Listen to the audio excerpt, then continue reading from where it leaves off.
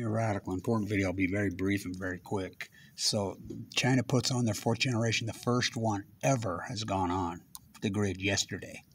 So remember, in 2000, they're going to start putting on one a month starting in 2010. One a month. It's the first one ever. What could go wrong?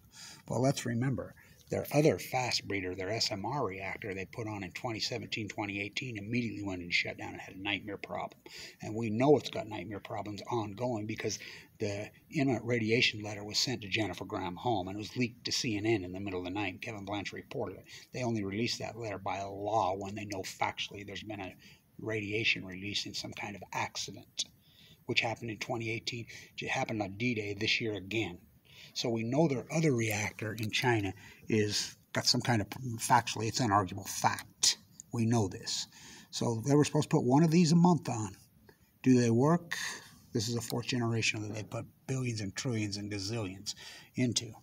And they've been nothing but nightmares, delays. It bankrupted Westinghouse, which bankrupted Toshiba, which just reorganized, and you bailed them out. The World Bank bailed them out. That's all the rage.